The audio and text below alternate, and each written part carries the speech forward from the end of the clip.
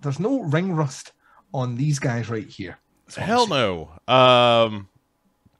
Yeah, no, we are as fine two podcasters as you're likely to come across.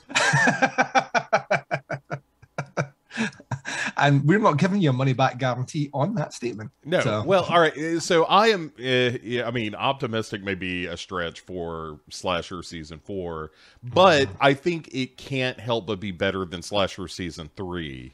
Anything's better than Slasher Season 3, which I've found. Actually, there's a couple of movies that I watched between the Christmas and New Year time, which were absolutely dreadful.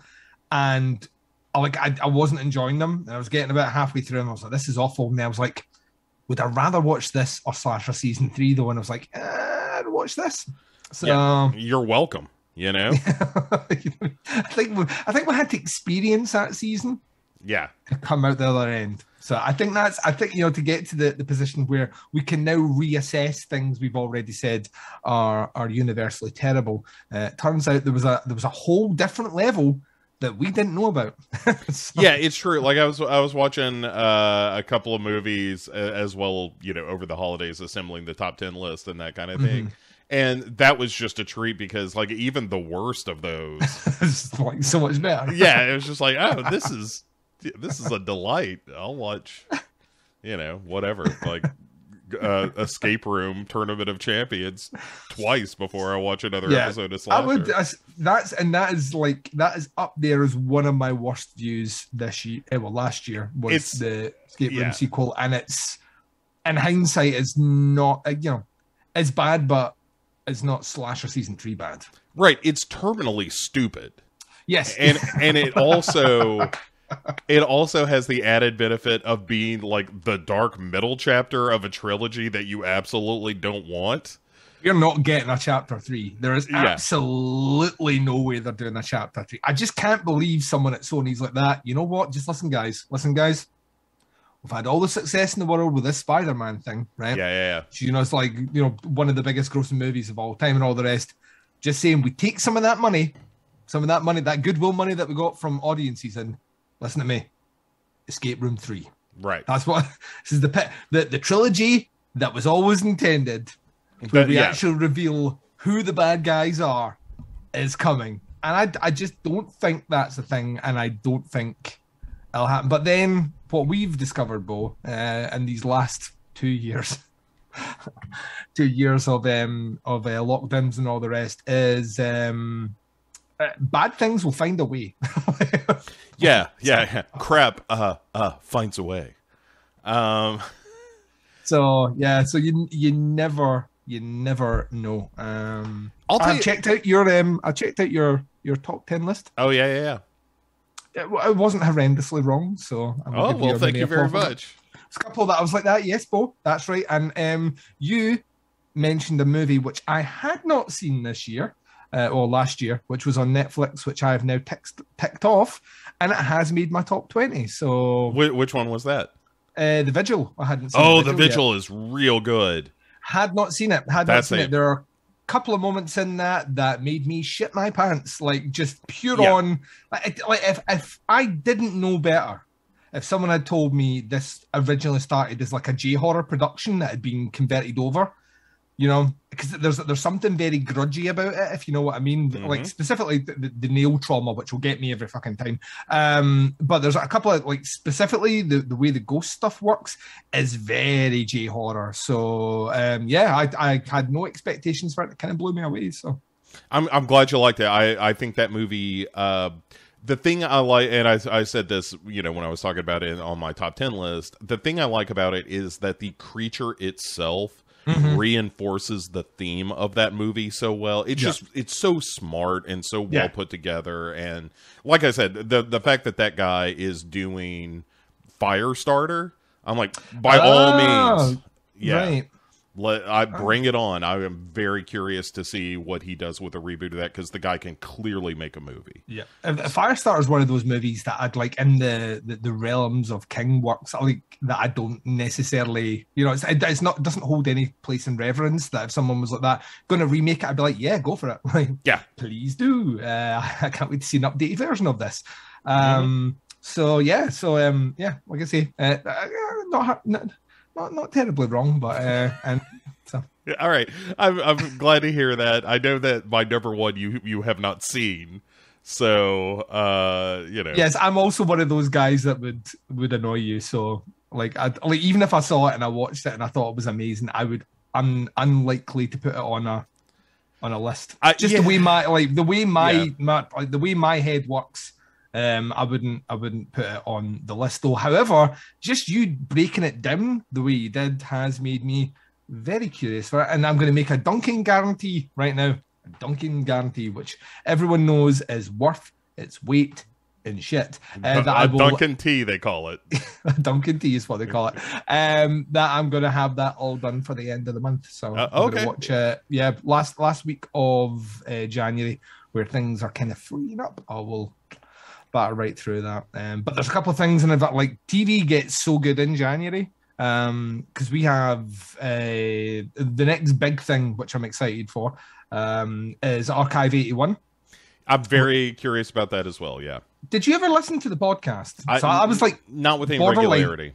Yeah, I was borderline obsessed with the first season of that podcast when it came out back in, 2016? It came out in or around the same time that Limetown started, which I still think Limetown's first season anyway is maybe the best audio drama that's ever been in podcast form. It's just like an amazing concept, great acting and all the rest. But the actual ideas of Archive 81, the story of it, this idea of some, archivist being sent to a place off the grid by a nefarious corporation who, just would not would not give this guy any leeway. He had to finish his job of archiving. In the case of the podcast, it was audio format, so it was tapes.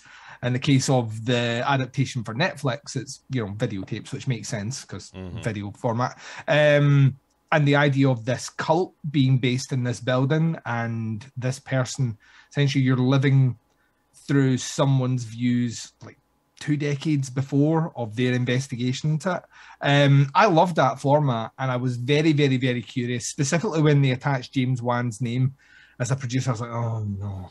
Even though, like, I love Malignant, so it's going to score very high on my list, but I'm still like, oh. And then I saw the trailer and I was like, surprisingly, they've got a lot of it the way I would imagine it adapted. And obviously it's a loose adaptation, so they're not going full in with it. But, it looks like 8 episodes. That to me seems like you could do that story in 8 episodes. It has potential to be one of the better horror TV shows to make its way out there. And then I think the following week Netflix drops Ozark season 4 part 1, and I'm just like, oh, just like, watch. I know you didn't like it. But you didn't stick around with it. Let me throw another one at you. And that is Station 11. But I don't know Station 11. What's that? Okay, so Station 11 is it's on HBO Max, I think is where you can find this. Oh, right. And it is the story of, stop me if this sounds familiar, of a flu that mutates and kills almost everybody. So it's a post-apocalyptic story. Yeah. But it weirdly revolves around this graphic novel that was written prior to the fall of civilization called Station 11. All right. That becomes a weird kind of, if not holy text, then certainly an influential piece of writing, but also there were only 2 copies in existence. Oh, right, and so there's a little bit of that. It's just the way it's told. And the main character is a young girl named Kirsten, who you see in flashbacks when the world is in the process of falling apart. Yeah. And also see in kind of, the present day of the story, which is 20 years on. And she but she lives with a traveling group of actors and musicians who do a rotation around the Great Lakes that they call the Wheel to go to all these little communities and perform Shakespeare. Oh, excellent. And it's so good. It is so good. And like the flashback episodes are kind of what you want, because every flashback episode that they do is like, okay, here's how this part of civilization fell apart. Oh, and awesome. there's the thing I love most about an apocalypse story is the moment where people realize, like, oh fuck, this is not going, like, this is done. Yeah. And there are several episodes that are just like, there's one episode that's so good, man. I mean, slight spoilers for Station 11, but there's one episode where a bunch of people get dumped in this remote airport, and like all flights are canceled because everybody's fucking sick. Like if somebody gets it, it's so transmissible. And the thing that they say, you know, they don't go deep into like the science of the disease or anything, but they're like, the thing that makes this so dangerous is that there's no incubation time for this flu. Like you get it and you're fucking dead in like a day. Yeah. And so there's this group of people that find themselves at this like northern Wisconsin or something airport that they're all just stuck there. And watching the news reports as they're like, oh, we're all fucked. And like at one point, like even the news anchor is like, that's it, folks, I'm out of here, and just takes off. and they're like, wait a second, this is perfect because there is no reason for any major plane to land here. Yeah. We have food, we have shelter, we have heat, we have generators. Yeah, like you lock down. We're kind of in the perfect spot for the apocalypse. And it's really interesting to see, like, oh yeah, I guess that's true. Like we're okay, and all we got to do is just not let anybody infected in, and then a few months from now, everything's going to be fine. Yeah. And obviously that it does not turn out to be the case, but but it's really interesting, like the world that they create of you know, there's a distinction drawn between people who were born pre-pandemic and people who were born post-pandemic, and the world that they grew up in, and that kind of thing. It really super well done. Mackenzie Davis, who was in like *Halt and Catch Fire* and was in that Terminator Dark Fate, she is Kirsten as an adult. Right, excellent. Lori Petty is in it, and she's terrific. I used to have the biggest crush on her. See her in Tank Girl. About, like, honestly, I about lost my dick because of that. Like, you know what I mean?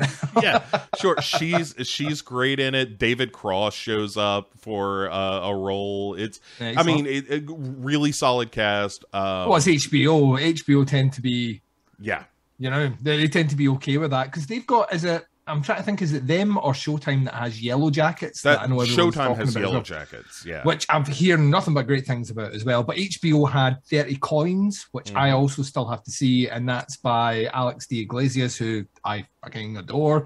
And it's about the 30 coins of the denarii, which it's the 30 pieces of silver given to Judas. And each is inhabited by, I believe, a demon.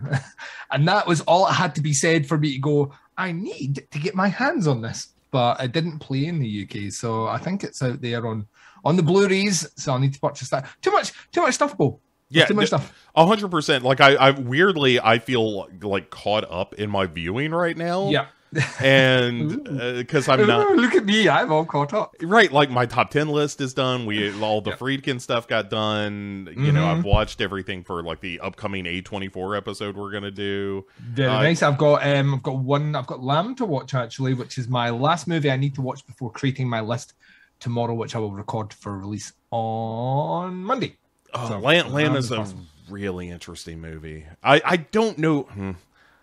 I don't know if it's a horror movie, because I'm also hearing that as well. No, it's not even that, because I would say, it's more a horror movie. I'm not sure it's a good movie. Right. I think interesting. I think it's really interesting. Yeah. But at the end of the day, I was like, so what about that? Yeah. Like, no, I know what you mean. Yeah. So but I'll be curious to hear your thoughts on it. I was a little cool on Lamb. I don't think it's terrible, and Noomi Rapace is terrific in it, and it's terrific in everything. To be fair, she's you know, I'm very, very interested, very, very curious. So, and it's also people like, you know, speaking Icelandic or whatever, and I enjoy that. Yeah, I've been to Reykjavik. That's where I went on my honeymoon. So I went. We split the honeymoon between Reykjavik and Paris. So I spent a whole 4 days there during the time where you can see like the Northern Lights. And it's a beautiful, like Iceland. Like everyone lives in one city, and that one city is on one place in Iceland. It's mostly volcano. And it's beautiful. It's an absolutely beautiful country. Yeah. Expensive as fuck. Right. Well, yeah. Sure. So expensive. Like so expensive because there's not a lot of people there. So and also you have to import everything because you know. Yeah. And like you said, it's not that big a place. Hey, so let's get to our business today. No way to segue Iceland to Duran Duran. So we're just going to put a hard fast. Hey. Yeah. Why not? So let me say this about the Seven and the Ragged Tiger, which is the album we are discussing today. We have done the original self-titled album. We've done Rio, which Rio is a banger. Yeah. Few albums start off the way this one does, though. Man, Seven and the Ragged Tiger was one of the first vinyl records I ever had. Nice. You know, like when this came out, I was young Bo was 10 years old when Seven and the Ragged Tiger landed, which made me the perfect age for a Duran Duran record like this. Yeah. And so I have a lot of fun. It's like I know critically it is considered not as good as Rio, and that's probably right. What the critics know, though, Bo? But they know that sitting in their comfy armchairs and their golden palaces, looking down their noses from their ivory towers. Yeah. So you know, here's the way this works. If you're watching this on YouTube, we're having to cut out the music, and then over on the website and the Patreon, you will be able to see an unedited version where we're going to chit chat through the songs themselves. If you're listening to this on audio for the podcast, or you're watching on YouTube, we're just going to cut away as the song starts, and then we'll come back and talk about it. Imagine it being like Japanese porn. If you're consuming this on YouTube or in the podcast format, this is the segments we cut out are like the blurred penises that you will experience if you ever watch Japanese porn. For those that are paying customers, though, that blur just disappears. Yeah. So, well, you don't even have to pay. You can just go over to the website. I'm not trying to be too precious about this, but we just can't, you know. Like, what's that website again, Bo? That would be legionpodcasts.com. Where you will be able to find a video version of this that is in its raw ass form. Raw. Yeah. So anywho, let us get to where did you find Seven and the Ragged Tiger? I told my the origin story of me coming to Earth in my pod and being raised by a kindly old couple with a copy of Seven and the Ragged Tiger. I'm sure my mum had a vinyl of like Now That's What I Call Music from whatever year, and the Reflex was on it. So that's how I got. It might have been the first Duran Duran song I ever heard. Flex. Flip, flip, flip, dum, bum, bum. And then that bass kicks in, and you're just like, oh, no. So yeah, like I want to say that I actually had heard the album in its entirety, though probably mid-90s. Like I'd heard several songs from it, but not as a full thing. And that was generally at the point where I was not going through an experimental phase, but I was already listening to very much heavier music, but I played an instrument which wasn't necessarily akin to heavier bands playing keyboard. Bands like Duran Duran were just a bit more interesting. So yeah, sure. It would have been probably about mid-90s, and I have a fondness for this album. It has been many years since I listened to it, so I'm very much looking forward to seeing how it plays back. But I like yourself, so where this is not critically well received as Rio, but I remember this one being like better musically written than Rio. As in, like, the songs might not be the catchiest in the world, but musically speaking, this one's a step up. So, dude, I'm just looking at the track list. We're going through all 9 tracks. I'm looking at least a third of the album I would consider among my favorite Duran Duran songs. Yeah. Yeah, so, this is a short album. This is where they start cutting off a lot of the experimentation. Waiting on the bus tracks where it's... Yeah. Like, this is, like, you can tell at this point, they're like, right, we're in the business of making pop albums. Yeah. So, and this is the first big... Because you got that in Rio. But Rio felt like some for the label, some for the band still. You know what I mean? Whereas the first album was a lot for the band. Yeah. Like, by this point, a lot of that, some for the band stuff is just gone. And a lot of this is, we're actually really good at this. So let's just do this. And the first track is, of course, the Reflex Flex. And it's also the longest track on the album at about 5.5 minutes. And so let's jump into it. On the count of 3, the Reflex will begin. 3, 2, 1, flex, flex. Chorus. 17 choruses in this song. Because the standard pop writing formula, like to write a pop song, if you were going by the book, right? If you imagine there was a book that says this is how you write a pop song. Pop songs nowadays are usually 3.5 to 4 minutes long. They usually have an introduction. They have a verse, a chorus, an interlude. The interlude section usually is whatever the intro was, whatever the bit of music is there, but it's put in there with either singing or it's an instrumental bit or whatever, and then you come back and you either do verse, chorus out, or you do back into the chorus and then a version of that intro as a way to fade out. And that is it. That is if you were wanting to package it up, put a stamp on it and say, that's how you write a pop song, that's how you do it. And I love, there was a time period in the 80s where they were just like, can we have too many choruses? No. Yeah. I mean, like you said, it's kind of like, verse, chorus, bridge, chorus, Yeah. Whereas, like the Reflex is like verse, chorus, verse, chorus, bridge, chorus. Yeah. Drum bit that goes dun, dun, dun, dun, dun, chorus again. But I mean, it rocks. It's a terrific song.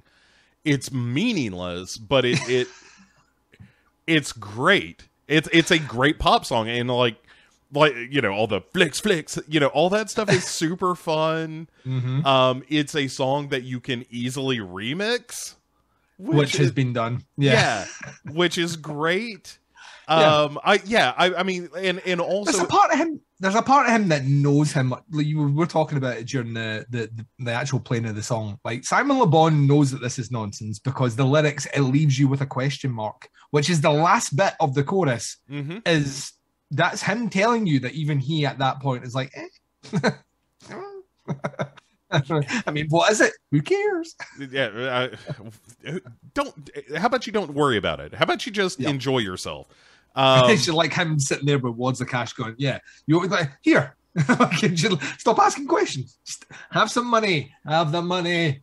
I get pelted by wads of cash, Bo.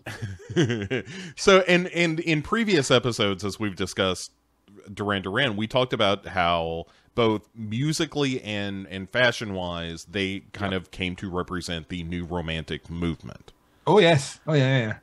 And I don't know that it gets any better than the next track for that. 100%. Like they are considered like one of the first bands to really make that kind of new romantic switch. And then there's like the decade is awash with bands that basically try and copy not only the image, but the styles, the sounds, put their own take on it and whatnot. But yeah, you're right. New Moon on Monday is, if you want to go back and find like a genesis point of where it all just comes together and record labels are like this. This is what we need as this song. And then from there, I mean, we're awash with bands. So and also, I mean, like the Reflex is a hell of a way to start your record. And to back that up with New Moon on Monday, is, I mean, like, you've won. That is a great record already. And that's a 1-2 punch straight away. You know what I mean? For sure. And it's got, speaking of bass lines, which we often do, the bass on New Moon on Monday is maybe the best on the record. Yeah. It's great. And so yeah, it's, oh man, so good. All right, well, let's light our torches and wave it for the next song on the count of 3. 3, 2, 1. Monday Me. Here we go.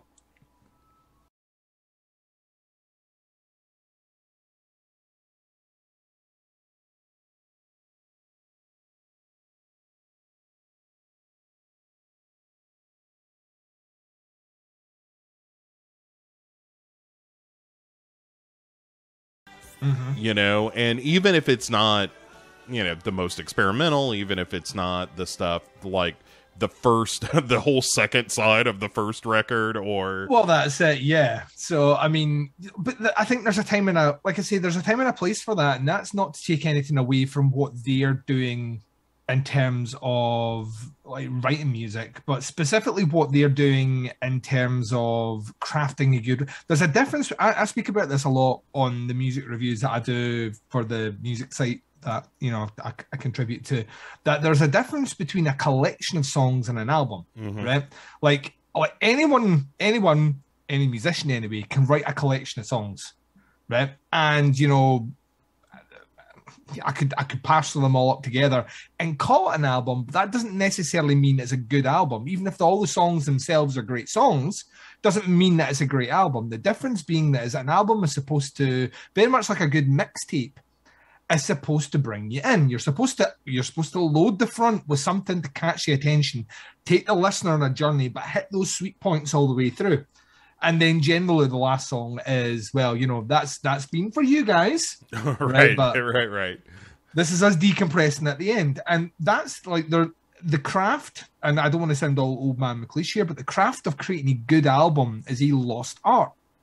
It really is. And that's where I think specifically, that's one of the big jobs of a producer. The big job of a producer, obviously, is to get the song sounding as concise, basically like an editor editing a film. That's what a producer does. He's not only recording it, but at the same time he's saying to the band, no, you need another chorus in that bit there, or actually that's one chorus too much. You simplify that bass line. The best ones are the ones that help the band craft the best songs at the end, but the best producers are the ones that are already with the band saying, right, this is your opening song. This is your first single. This is where this goes. This song's perfectly placed here. And some bands can walk in with that vision already, and I'm not taking anything away from it, but that's what producers, like the best ones anyway, do for a living, is basically listen to everything and go, that, well, these 3 songs are not for the album because, you know, they're too disorientating or they're too samey, or, you know, they go in a direction that doesn't work. This, to me, is the kind of first pure example in the Duran, and you hear it again and again moving forward, of where a producer is actually working in hands with the band, saying like that, right, you know, this is a great, the Reflex is bouncy, it's uplifting, it's jumpy, that's your opening song, but this is a banger, and if Reflex wasn't there, this would be your opening song for the album, so let's put this in at number 2. And you have that, like you say, Bo, you have them in at that point.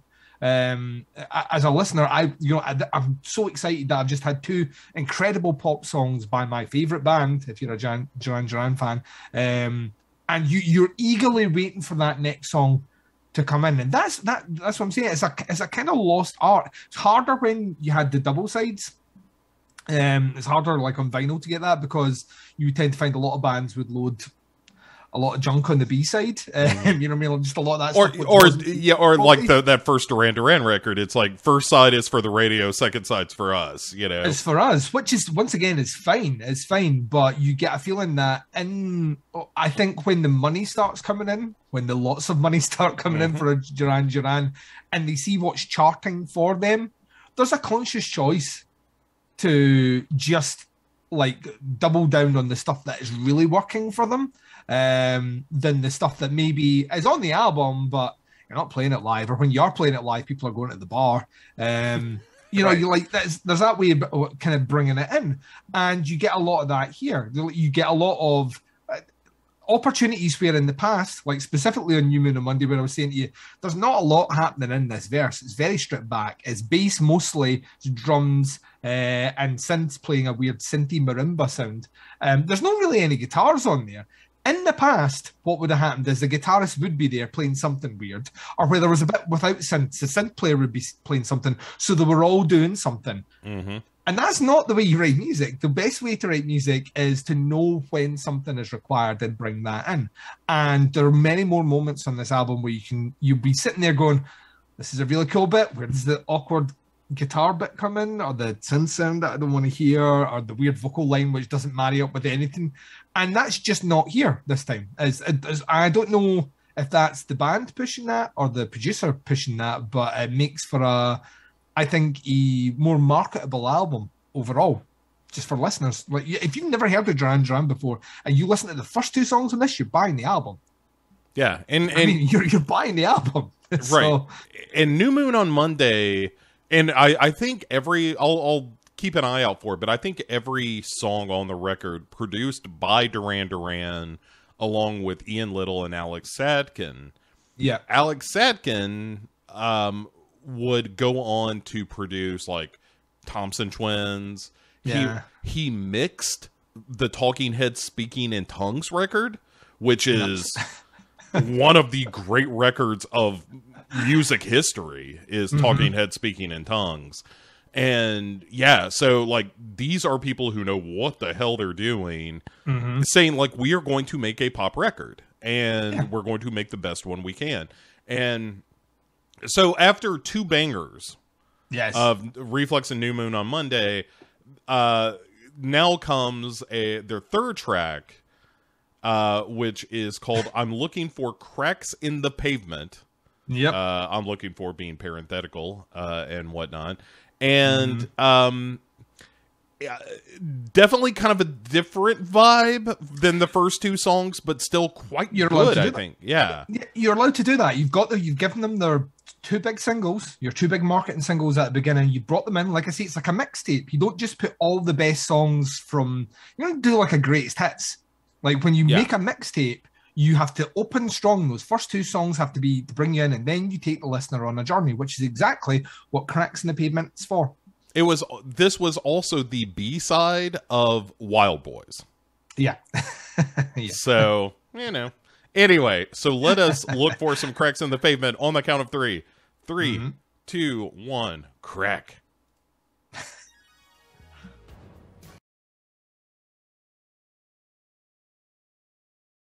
Like, to the point where he's like, what he's doing is just unreal.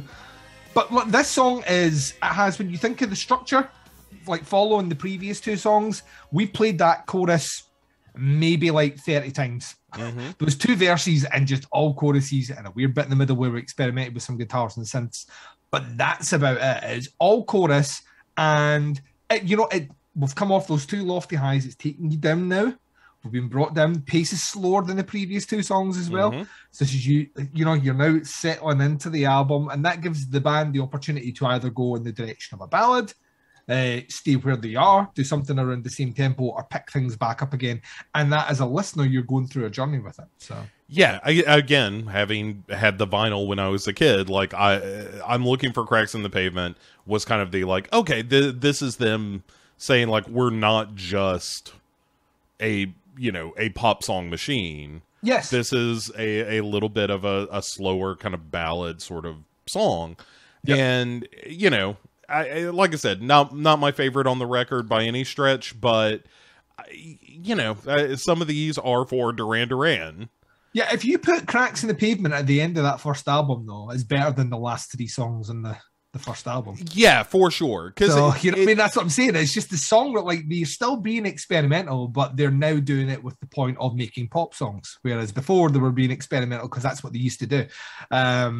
It's a different format, it's a different structure, and as a result, it's delivered in a better way. Like they could have went off for a 4-minute interlude section where everyone got a chance to do something weird, but they don't do that. The interlude in that song was less than 30 seconds long, and then it played the chorus 5 times at the end. So So they've kind of got, they understand it. Like this one's not going to sell lots of records. It's not going to be a single.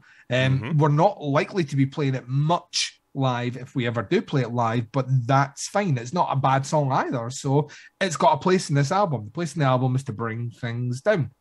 But Julie does that. Yeah, it definitely does. And they're also like, well, if we're going to do that, then we've got to pick the tempo back up. 100%. And that is where track 4 comes in, called I Take the Dice. I take the dice, Bo, not you. I'm the one who dices. Dicey Bo is what they call him. And once again, here comes dumbass Ashy Larry. Right on time. It's the World Championship of Dice sketch. This song... this song has been compared to stuff that you will later hear when the Taylor Boys decide to do a supergroup called Power Station.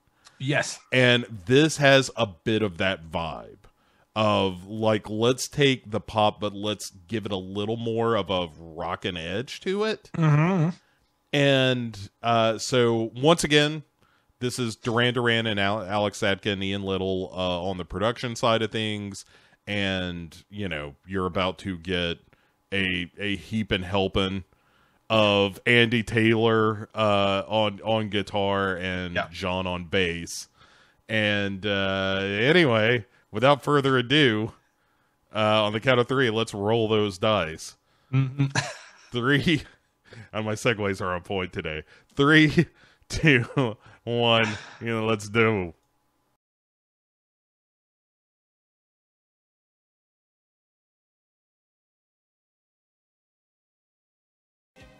And what it's like that, I mean, that's the formula.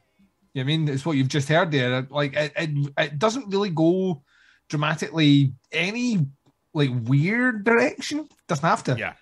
It's like we have a hook here. It's a really good hook. The chorus hook is awesome.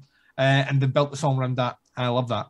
So, yeah, and I misrepresented that one. Of Crime and Passion is the rocker on the back end, because this was sort of like we have just gotten to the last track on side 1. Yeah. So like Of Crime and Passion is where we're gonna flip the record. Like this is the last song, then we flip the record, and then you'll know what side 2 is because of where it starts. Fucking Union of the Snake, dude. Like motherfucking Union of the Snake, man. Oh, I love it. I love it. We'll talk about that in a minute. But so I Take the Dice, you're right. Like it does have, as we were talking about during the song itself, it's really busy with a lot of like texture work. Yep.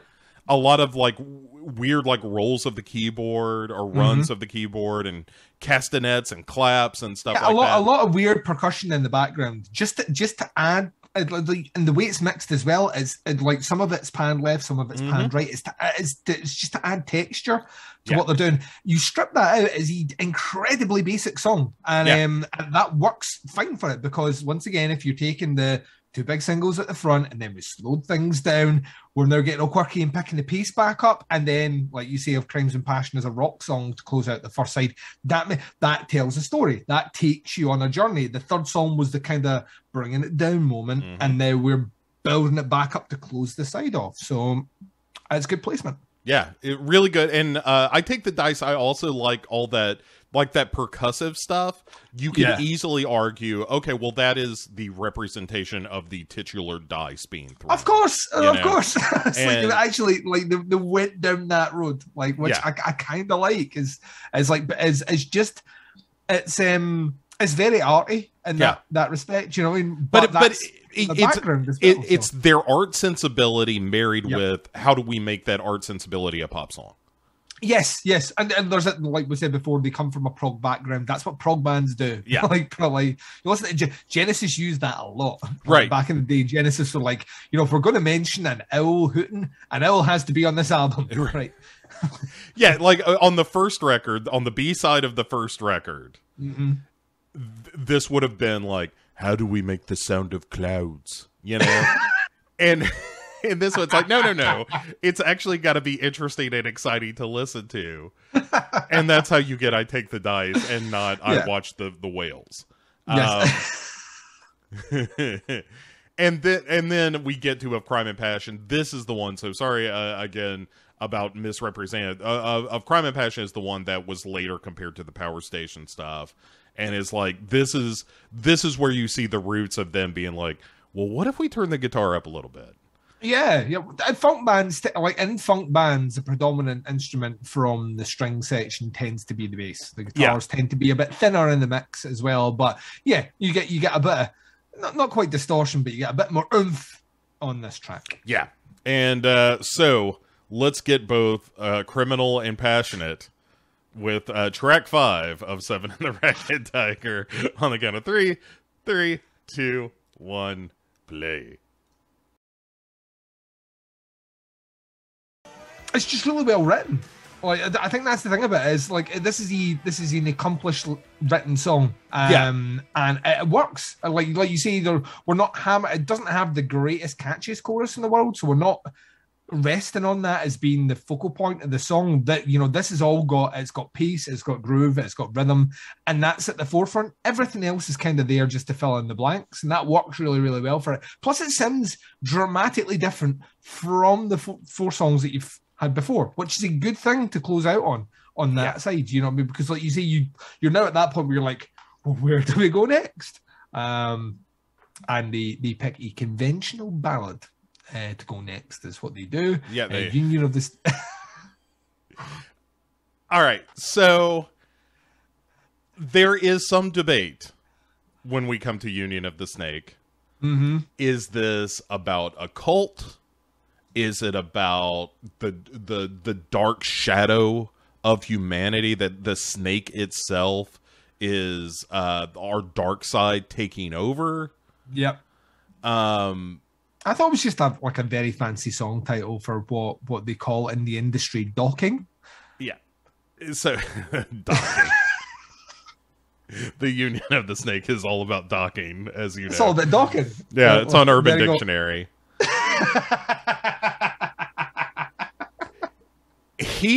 All right, so Simon Le Bon has he is sort of notorious notorious nice. For thank you for not explicitly saying here is what this song is about. Yeah, I like that. And so he's kind of cagily suggested that the song might be about tantric sex. That it might be about, like, the borderline of the song might be about the separation between the id and the conscious mind. Like that Deckard was really a replicant. I understand, though. Yeah. Whatever it is about, it fucking rules. Oh, this song is, yeah. There's a certain level of respect you have to have for a band to go here right now. In the middle of your album as well, and you're like that. Because this could be a closing song on, you know what I mean? Yeah. Well, there's a lot of Duran Duran in this. Like, a lot of them, and not like necessarily this is going to sell millions. Which it did, by the way, because it was on an album that sold millions. But I'm very excited. It's been so long since I listened to Union of the Snake, so it was... I know it well. Yeah, and it did well. Like it made it all the way to number 3 on UK and US charts. Yep. And which is crazy because it's a fucking banana song. But it also, like, the Nick Rhodes keyboards are immaculate on Union of the Snake. He does a great job. Like obviously the bass, no question about it. We'll get into it. But Union of the Snake is one of those songs that when I think of Duran Duran, I think about how much I love Union of the Snake.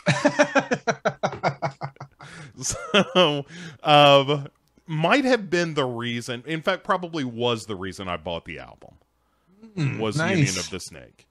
And mostly the video, which is some weird, like, Road Warrior thing with... Oh, it's just bonkers. Yeah. I mean, if you've never seen the video for Union of the Snake, it is only surpassed by potentially Wild Boys. Yeah. in the entire history of Duran Duran music videos. Hungry Like the Wolf is good because it's horny. Yeah. As is the song. But Wild Boys and Union of the Snake are kind of a two-for video 1-2 punch of like, this is the most 80s shit, and it's why people are nostalgic for the 80s, because it's so bonkers and weird and artsy and all of that stuff. Mm-hmm. All right, you ready to snake it up? I am ready to unionize, Bo. We're going on strike tomorrow. All the snakes taken to the streets, allowing no snake scabs to cross that picket line. Just I like the Bernie Sanders snake that just look on a chair. The 1%. It's sitting on a chair with a little beanie hat with an anorak which is kind of wrapped around it and a little glove on its end of its tail. Yeah. We're here trying to get justice for the 90%. All right, enough Bernie Sanders snake jokes. Let's did not know we were going there either. Love it. Love every second of it. All right, on the count of 3, let's Union of the Snake. 3, 2, 1, play.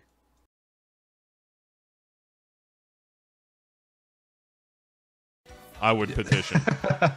Well, once again, like you said before, like this, most of these songs on this album, there's only 2 songs that go over 5 minutes, and it's the opening and closing songs. The rest of them are pop length, which is kind of crazy, man, because Union of the Snake does not feel like a pop song to me. I mean, that's how it's structured.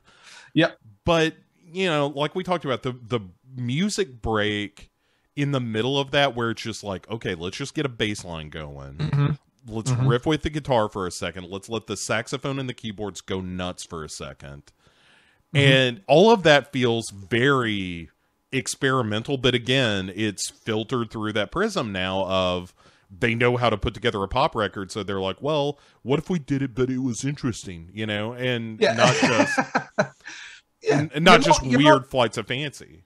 Yeah, you're not compromising you're not compromising your sound. All you're doing is making it fit within a new context. You know, a new paradigm. Your new paradigm is pop songs are not 5 minutes long, even though, like we've said, the reflex is. But, you know, most of them aren't. And as a result of that, it's kind of, you know, at that point, you can go a bit aloof, you can go a bit Duran, but if you make it 45 seconds or a minute instead of 3 minutes, you can still get that in there. And I feel that to me, it's just smarter songwriting. Because once again, before, like we said, like live, most likely that will be extended out. You can go weird and trippy with it because that's where you can do that. On the album, you might want to just keep it a bit more contained to give people a taster. Like, you're listening to that, I'm listening to that, like that. I wish that section was longer. You kind of want to be like that if you're writing music. You want people to be saying, I wish that section was longer. You never really want to be saying, I wish that section was shorter. You know what I mean? How do I make this song not happen as much? How do I make this song end? Oh, I can skip, which is easier now in a digital domain, but back then, right? I gotta go over. I gotta lift the needle. I gotta move it over. I gotta get it on the right groove. Oh shit! I scratched my record. Yeah, the world is ruined. There was a week's wages to just buy that one. You know what I mean? It's all those things. So I get that now. Like, at this stage, they haven't compromised anything. They're just being smarter on how they're doing it. Yeah, but it's such a weird. Like the chorus itself, the Union of the Snake is on the rise, and you're like, "What the fuck?" Or like, do I need to be worried about this? I mean, are they coming for me? And the headlines at this hour: the Union of the Snake is on the rise. Spokesperson for Union of the Snake said this was serious. So. We need to watch what we're doing, Paul. We need to watch what we're doing. All right. Oh, man. I mean, we could just stop right here because Union of the Snake is... My God. I feel like I need to clean my drawers. But we come to a song, Duncan. Yes. That pro bass player John Taylor was not a good enough bass player to record when the band first formed. Yes. That this, all right, before the year of our Lord 2011, Shadows on Your Side was the oldest song recorded in Duran Duran history. Like, it was, as far as the age of the original song being written, not performed. Yeah. And so John Taylor, when they first formed, basically said, I can't play that bass line. Yeah. Which is crazy because he can play anything.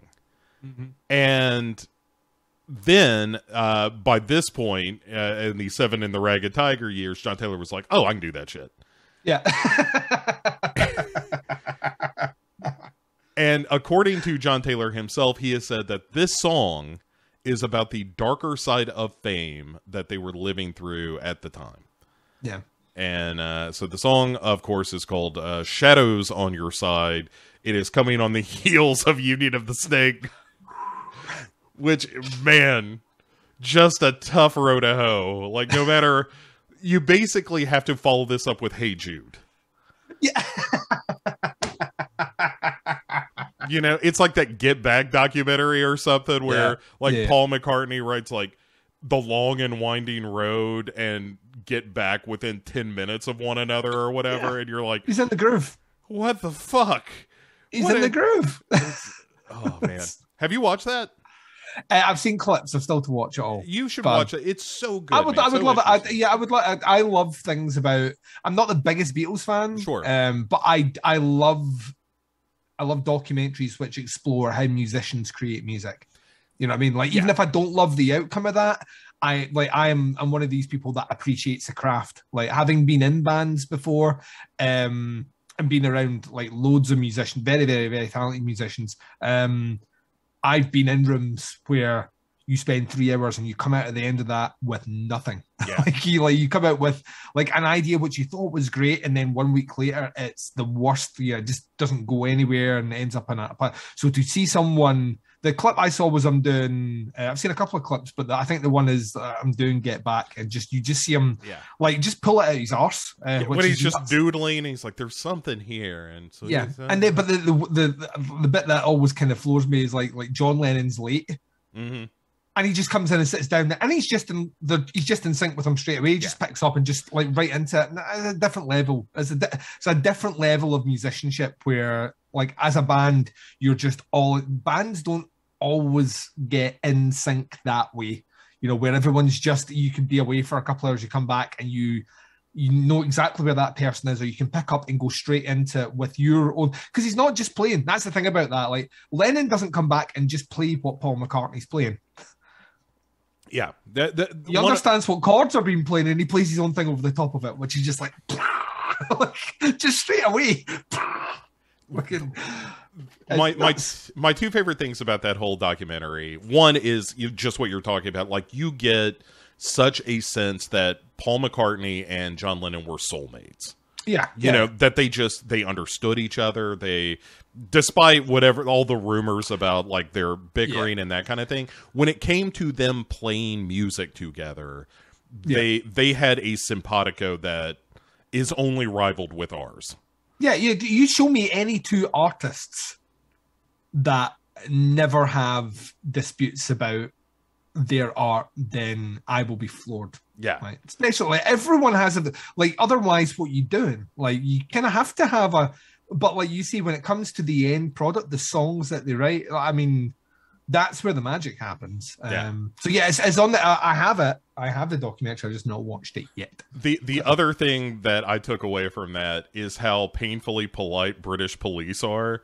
Because they are. The whole back end of the documentary, like that, most of that third episode is them doing the rooftop concert. Yeah. And watching this video of the police being like, so we have told you that you should stop all of that noise on the roof. Is anyone going to do that? No? Let me call my manager. And it's that kind of thing where you're like, nobody is storming the roof. And even when they go up there, they're just like, so will they be stopping soon? No? Would you please stop soon? It is so funny. a different time, bro. It's a different time. Although in saying that, they're not that bad now either. I know some people would disagree, but any interactions I've ever had with police, and I'm not saying that because there's a policeman that lives next door to me, any interactions I've ever had with the police, they've always been, as long as you're not a dick to them, they're fine. Like, they're very polite, very courteous. So... yeah, that is a cultural difference, Duncan. Yes, well, they don't carry guns over here, though. Just for like things like, oh, like, someone's playing music too loud. The police don't show up with guns in the UK, right? Right. There's the difference. You know what I mean? A SWAT team doesn't bust in. I mean, like they don't walk the streets carrying guns in the UK. So it's only at like places like airports or when like protecting like Parliament and stuff.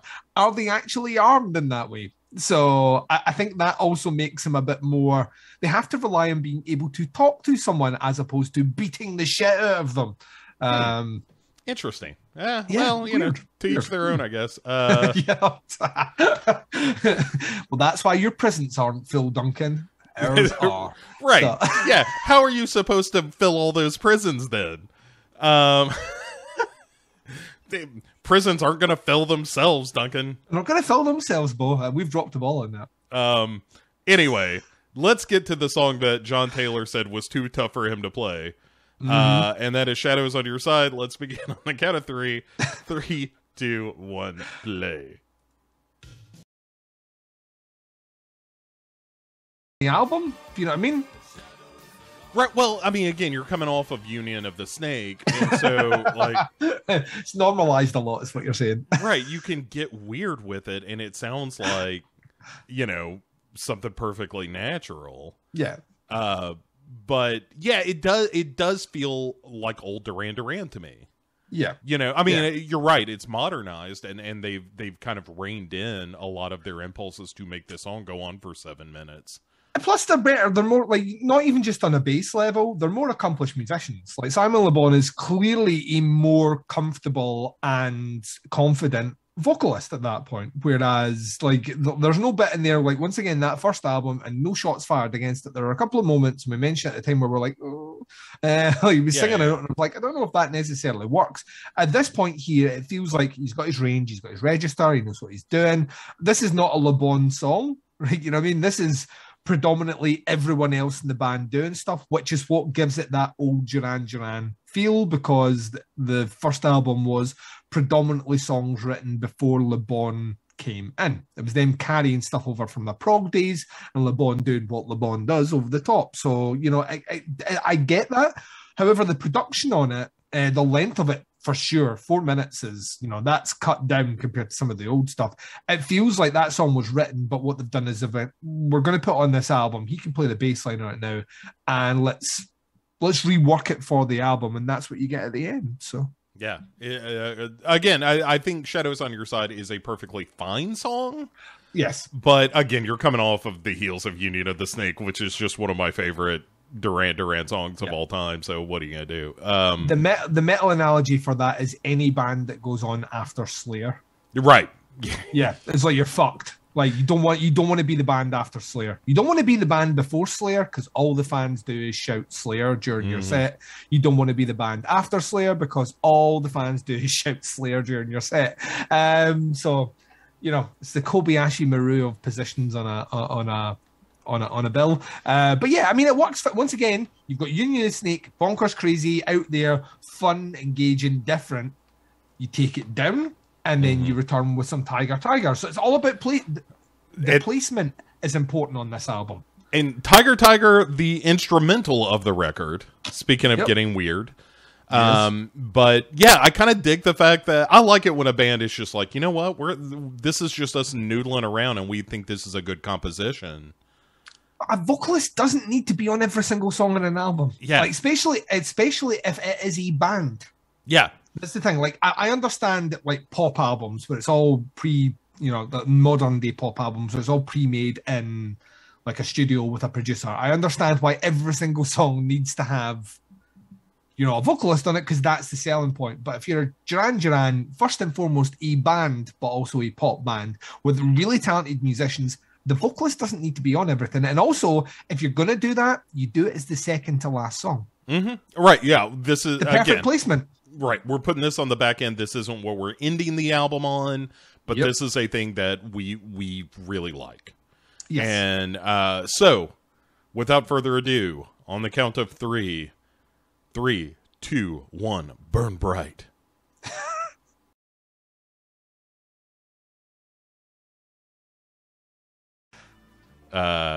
Not that far off, but again, like, I don't think that's gonna set the world on fire. I think it's cool. I think it's a good piece of music, really well written.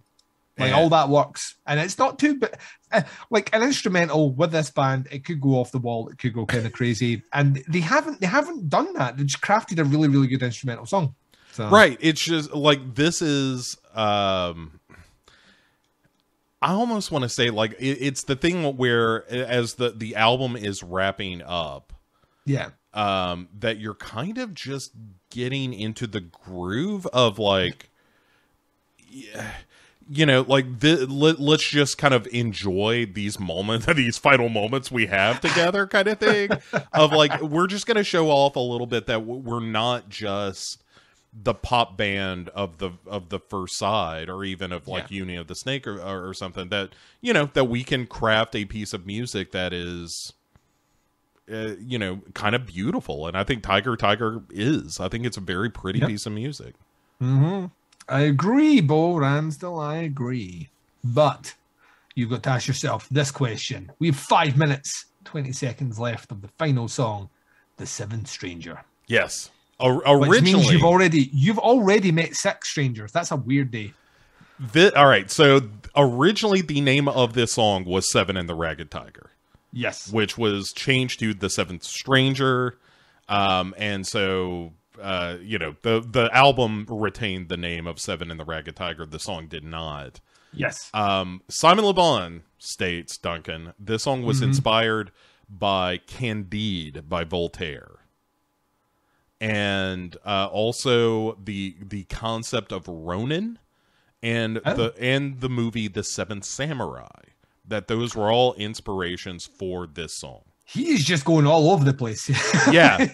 that is a weekend of drugs, literature, and great films. Yeah. And also a quick note about the bass that is being played in this. John Taylor plays a fretless bass. I do love a fretless bass because you can tell the difference. Yeah, so a lot more sliding. You'll hear a lot more sliding techniques in a fretless bass. Smoother. Yeah, and so again, this song is very much, and it's a good song to end the album on, because it's all about, like, wandering alone and sort of being faceless and nameless as you move through the world, and you know, for rumors in the wake of such a lonely road, trading in my shelter for danger, you know, are lyrics that you will find in this song. And I think it is a cool song to end the album on. 100%. Like, let me just put it this way. The picture that you have of Duran Duran behind you as your background just now, they look like characters from an anime. Yes. Yes. I love it. I kind of love it. They all look like... I particularly like look at this guy here. Yeah. They all look like they could be maybe the best samurais ever to walk the wasteland. This happy little fella. Yeah. I really like this background. All right, well, let's Seventh Stranger it up on the count of 7. No. Yeah. On the count of 3. 3, 2, 1, 7. Here we go.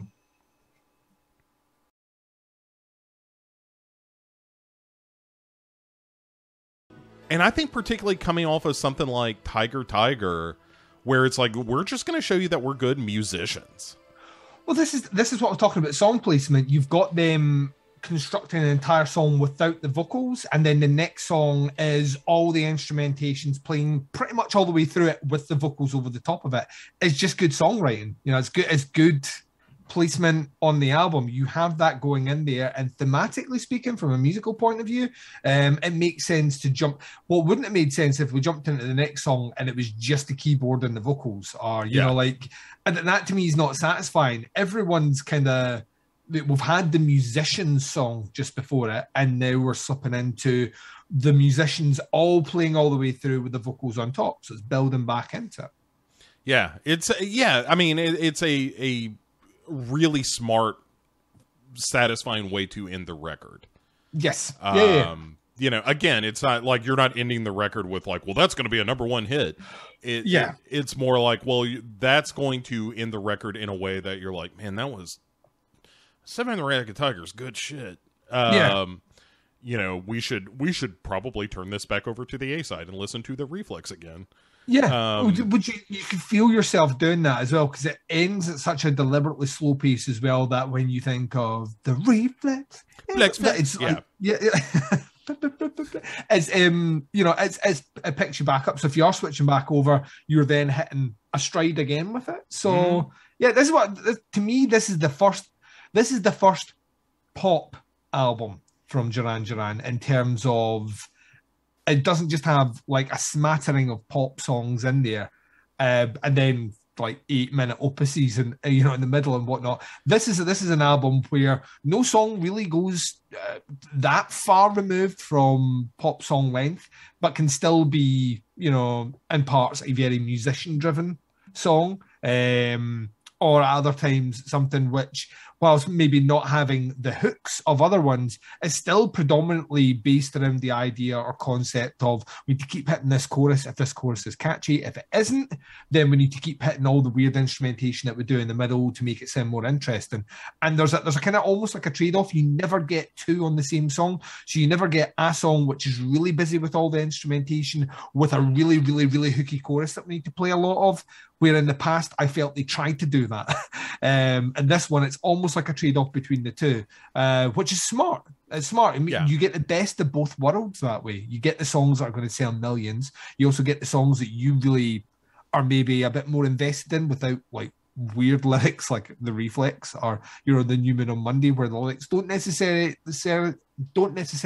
spell out a narrative story which is appealing to anyone who's like reading the liner notes and going, what the fuck does that mean? So you get that trade-off between the two. You can be more vocally meaningful on the tracks that are more interesting musically, and more vocally aloof on the tracks that are more appealing to listen to. If you're your average pop fan. So it's a fine balance, and I think they hit it here. It's not wall to wall the best, you know, songs that Duran Duran have ever done, but this is them making, if you're following the transition from the albums, this is the first one where I think they get it as an album. This is what an album should sound like. Like, there's no one song in here where I'm like, that you know, that should not be on this album. The previous two albums, there was at least one song where I was like, why is this on this album? They all sound, it's all lined up. This is an album, and from this point, they will continue at great speed, and you will hear it as we go through them, where once they get that bit nailed down, it gets a lot more interesting to listen to them, because they will give you amazing singles yet to come, but they will give you tracks which are kind of primo quality musicianship of Duran Duran, and a bit more thought-provoking, but not at the expense of the flow of the album, which is their issue before. I think Seven, and I totally agree. I think Seven and the Ragged Tiger feels like the first complete thought of a record. And and it's terrific. It's a great record. You know, maybe of the three that we've done so far, probably the best. Maybe not the best single song on the record, but in terms of just being a consistent, enjoyable listening experience, I think it's pretty great. I like this one a lot. All right, well, speaking of things that we won't like, we'll be back in 2 weeks, Duncan, to start. At least we get Cronenberg right at the start. We're getting Cronenberg straight away, and like, regardless if the rest is shitty, we're opening with Cronenberg. If it goes to shit after that, we can reminisce about how great Cronenberg was in it. Yes, so we will be tackling Slasher Season 4, and then looking past that. It is your pick. I can't wait. I actually physically cannot. Like, one of them was on the TV over here over Christmas, and I watched it, and very close to wetting myself with laughter about 3 or 4 times. Like there's something about the work on the Pink Panther movies and Peter Sellers' performances in them that will Sellers and Herbert Lom on the screen at the same time is like it's hardwired to my funny bone. So I actually cannot, because it's just gonna be full of our bad impressions. So I can't wait. Yes. So to clarify what Duncan was saying there, we are going to be doing after Slasher season 4. We will be doing the entire run of Pink Panther movies. And that includes the Steve Martin ones as well, for anyone out there that's like, well, that's good because I'm not covering those Steve Martin ones. Oh, no, we're doing the Steve Martin ones. Oh, and I should tell you, by the way, I finally finished Only Murders in the Building, which was, that last episode, you're right, was hilarious. It's like, see, there's a bit where like he thinks he's standing up and doing it like yes, we cracked the case and I got you. And then you see him drunk and the thing, and he's like, and like that. I about pissed my pants, man. Honestly, so like it's a brilliant TV show. It's I think it's the 6th episode, which was the one that has no dialogue until the very end. Was like just a great piece of television filmmaking. But that last episode, because all season you're like, it's funny though. I mean, the whole run is funny, but seeing Steve Martin get to do that kind of very silly kind of comedy that you know was more of like the Jerk era Steve Martin, where it's almost a callback to that of just like, he gets to do this like drugged voice where he thinks, like you said, he very confidently thinks he's having his Columbo moment. You know what I mean? He's having his eye practice. His Brazos. You could like that. His Brazos moment where he's all standing up and everything's about him. And then you cut to what's actually happening is his stroke of fucking genius. That's a great TV show. We watched it. We went through it pretty quick, and I was that way when I was like straight online, and it's been greenlit for the season 2. So I'm so happy about it. And they could just, anything with Martin Short and, you know, Steve Martin, and it has my attention anyway. But the fact that they're still just as funny now, it kind of warms my heart a little bit, because there's always that thing where you don't want to see people past their prime, trying to do the stuff and they're just like, Martin Short is the MVP of that. He is fucking hilarious all the way through it. So a few years ago, if I've told you this story before, I apologize, but probably 5-6 years ago at this point, somewhere in that neighborhood, I went to Florida to visit my buddy Chad, and while I was there, I saw Steve Martin and Martin Short live. Oh, no, you didn't tell me this. So, you know, was he doing music or comedy? Steve Martin, they did a little of everything, because it was both of them together. Paul Schaefer was there as well as their musical accompaniment. And so it was them kind of doing their shtick of like, if you've seen the Netflix special that they did together, it's basically that show is what I saw. Yeah. There is a bit, man, and it's among the funniest things I've ever seen in my life. Where Martin Short, Steve Martin is on stage. There's another guy that comes out that's kind of a big brawny dude. He comes out from one side of the stage. Martin Short comes out on the other. And the brawny dude is wearing a kilt. Right. He comes to center stage, while Steve Martin is just watching as if to be the expression of the audience of like, the fuck is going on here? Yep. Martin Short is in this weird bodysuit, where like this kind of gray, almost flesh colored bodysuit, so that he looks almost naked with like nipples drawn on it and stuff. It's super weird. They meet in the middle of the stage. He and this brawny guy in a kilt. Martin Short jumps into this guy's arms, sticks 2 of his fingers in this guy's mouth, and then proceeds to do a bagpipe impression. Where he's like, does this bagpipe impression. When he's done, he hops out of the guy's arms, both of them bow and retreat to the wings. Genius. The audience is crying. Yeah. And Steve Martin looks at the audience and says, I'm so disappointed in all of you for laughing. And it was one of those moments of like pure comedy where, like you said, it wasn't just them like recycling shit. It was like, they are still funny, like devastatingly still hilarious. funny. Yeah. Yeah. And I know a lot of people out there know Steve Martin for like obviously his comedies through the, 70s, 80s, 90s. But like, there's a reason you don't see it like, is because like the Brazos character talks about being able to pick up any musical instrument and play. That is him in real life. Yeah. Like his banjo stuff is mind blowing. Like mind blowing in terms of he's a grand master. Or like whatever the high end of like he's like just an incredibly talented individual just in general. And that show can do like, well, I hope they go bonkers with it in the next season. I genuinely do, because the sillier moments were the bits that just gave me like the biggest smile. So yeah. And this is the positive effect, just like as a kind of closing note, it's the positive effect, I think, of Knives Out. Yeah. I think this is like, I think post Knives Out, you don't get like a show like that. I think there's now a kind of recapturing of the murder mystery that I'm really excited for, because that's what I grew up watching. So a kind of long form TV show about three avid, and it helps that it was about true crime podcast, and that's all I listened to. And yeah, it just hit me just right. So I'm glad that you dug it, man. Yeah. Very, very funny. Again, it's just nice to see those guys being hilarious still. And the show itself is really smart about kind of skewering, true crime podcasts and how they're produced, and like Tina Fey's character is really funny and dead on. And we were, the thing is as well, like right to about the very close to the end, we were still guessing who the killer was, which like generally with these sort of things, I can pick the killer out pretty quick. like you maybe heard me, we'll talk about slasher. I'm usually on the ball with, that's the killer, and it genuinely had a really good mystery at its core. So all right, well, you want to give a quick shout out to where people can find you before we wrap this up here?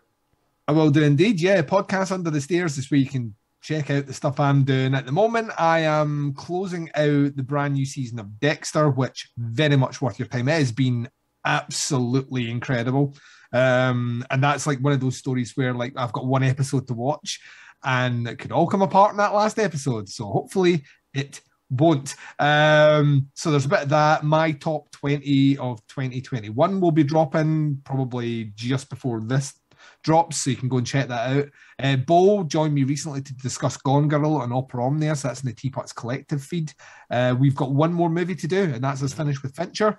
So we'll be doing Mank next, closing out that season. So there's loads of things happening. 2022 is going to be a huge year for content for me, so please check out the easiest way to do it on any podcatcher, either Podcast Under the Stairs or Teapots Collective, or even easier than that, teapotscast.com, which is where all the shows are. Fantastic. I had to look behind me real quick, make sure that the dog was not about to assault me. I thought you were concerned that Simon Le Bon was going to get you. No. I think Johnson just farted. Woke himself up with his own stench. That's kind of what he does. He just sleeps and farts. I think maybe I got a broken dog. He's a total sweetheart. Like, I love him to death. He's a great like cuddle companion, but dog will drive you out of a room in a hurry. It's like 50 pounds of stink. Anyway, you can find more of my stuff at The Dark Parade, which is a horror podcast that looks at all kinds of horror movies, as well as bonus episodes that look at things like, romance in horror movies with Kate Pollack. A bonus episode called The Heart of Horror is where we do that. And also Found Footage Fool, which is me trying to figure out why I still watch found footage movies, but use as 5 criteria to scientifically determine if these movies are successful or not. Have you seen the Curse of Professor Professor Zardonicus yet? No. Put that one on your list. I mean, it doesn't necessarily succeed in being scary, but the performances are great. So that's from this year. And that's found footage? Okay. That's found footage, yeah. It's Okay. a college documentary. What's disguised as a college documentary, but the person that we are following through it is a really, really, really good actor. He genuinely commits to the performance. So, Okay. The Curse of Professor Zardonicus, not Sardonicus, as in the William Castle movie. All right, I will. I'll check that out. I may watch that today, as a matter of fact. All right, and of course you can find that and more over at legionpodcasts.com, where you can get all kinds of podcasts from me and others. Turns out last month was the biggest month we ever had, which was strange because normally it's in October where the numbers spike because of Halloween and whatnot, and December was crazy. I think people just... I think that the fact that Christmas is starting earlier for everyone now, I think people just push themselves into horror and other content. I think so. Apparently so, but we appreciate it over there. That, I like seeing 5 figures in a month. That's always nice. So at any rate, thanks for joining us here on Duncan and Bo Come Correct. We're about to, as you know, launch into a marathon of slasher stuff. So this is as happy as you'll see us until we're done. For 8 episodes. Yeah. Exactly right. Maybe fewer than that if we're just like, we gotta fucking get done with this. Let's just do 2 episodes and finish. We might have to do it. Yeah. You never know. You never know. Well, until then, the only thing left to say is to tell my good friend Duncan, say goodnight, Duncan. Tell my good friend Duncan, say goodnight, Duncan. No! Duran Duran. What?